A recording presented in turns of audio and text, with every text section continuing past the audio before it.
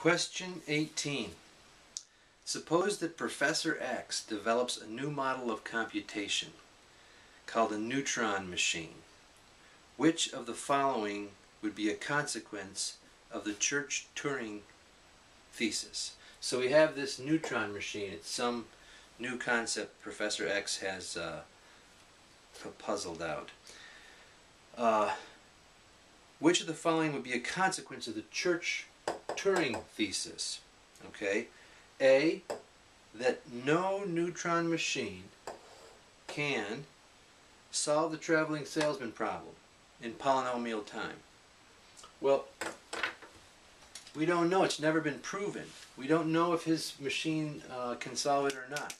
The Church-Turing thesis got nothing to do with that. So maybe it does, maybe it doesn't, but it's not a result of Church-Turing.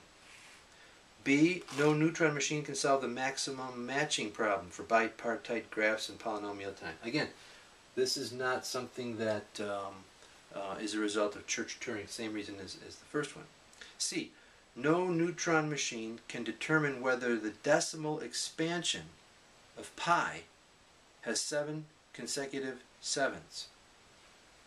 Again, unproven issue. We do not know if it can do it or not. It's not a consequence of Church-Turing.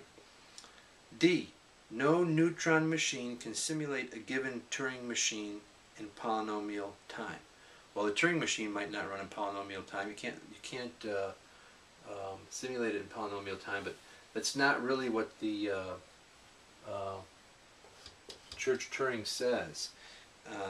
E, no neutron machine can determine in polynomial time whether a given Turing machine halts when its input tape is initially blank. Now, that's the halting problem.